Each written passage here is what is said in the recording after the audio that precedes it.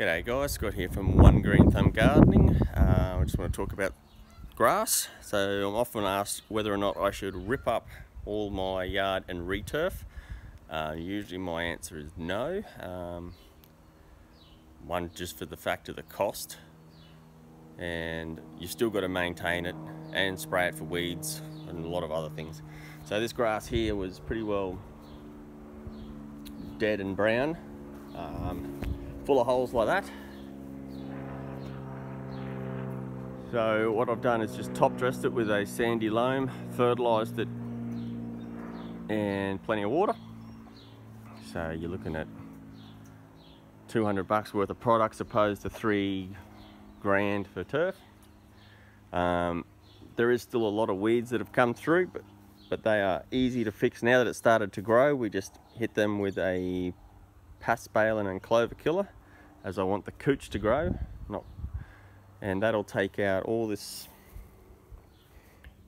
paspalum and every other weed that is in your lawn. So all these other weeds will be taken out with the paspalum clover killer.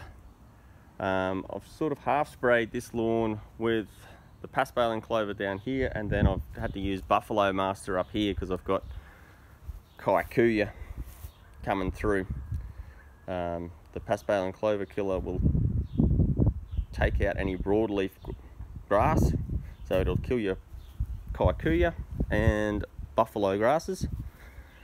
But if you want to get rid of the kikuyu, spray it with the paspalum clover killer, and that'll just give you a beautiful lush green cooch lawn.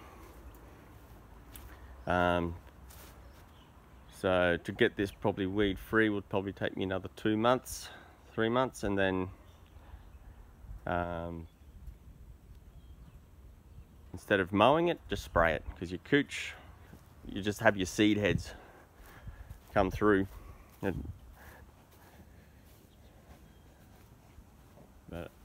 I'm pretty happy with how this has looked, because if you have a look at my photos of 143 Spring Street, I think, you'll see how bad this was, and that was end of July, so August, September.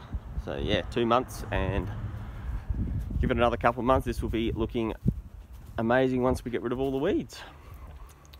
Hopefully this has helped.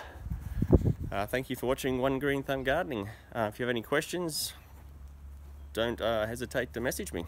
Thank you.